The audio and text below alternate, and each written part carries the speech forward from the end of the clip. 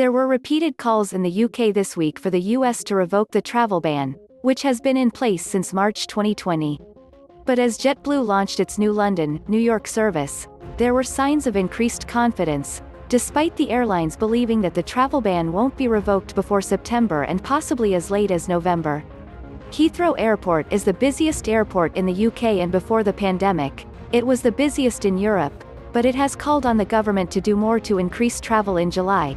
It said that 1.5 million people passed through its terminals, which is well below pre-pandemic levels. As reported by iNews, it has asked that PCR tests be replaced with lateral flow tests, which are much cheaper and faster, and that the UK government pushes harder for the US to open up its borders and reciprocate by rescinding its travel ban. A spokesperson for Heathrow Airport said this week, with fully vaccinated US visitors now able to travel to the UK without the need to quarantine, the joint UK-US travel taskforce must capitalise on the UK's world-leading vaccine rollout and reach a reciprocal agreement for fully vaccinated UK travellers.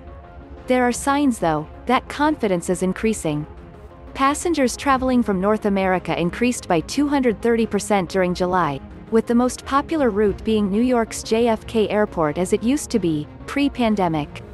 In addition, more Americans have been able to travel to the UK since August 2nd, provided they are fully vaccinated.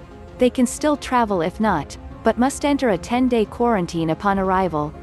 Additionally, JetBlue went ahead with its planned opening of a NY-London route, despite the pandemic. The first transatlantic flight left JFK on Wednesday evening, and it plans to start a Gatwick route on the 29th of September, as reported by the BBC.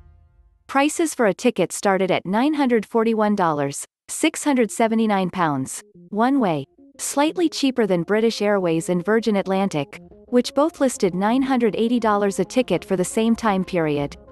JetBlue has completely redesigned its aircraft for the international journey, rather than using its existing planes. Adding in other airlines, this now means that there are a possible 28 flights a day running between London and New York. The US-UK travel industry is lucrative.